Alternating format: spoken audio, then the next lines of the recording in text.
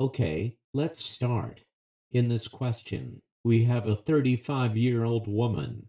In brief, she is confused, has fever, headache, and jaundice. There are also a scattered petechiae over the trunk and back. There are no other abnormalities. Lab studies are provided. You can pause and read the question, answer it, and come back for the correct answer and explanation. Okay, the correct answer here is F. Thrombotic, thrombocytopenic, purpura. TTP, TTP is known for the pentad, thrombocytopenia, microangiopathic hemolytic anemia, neurologic symptoms, which the patient, in this case, had renal failure and fever.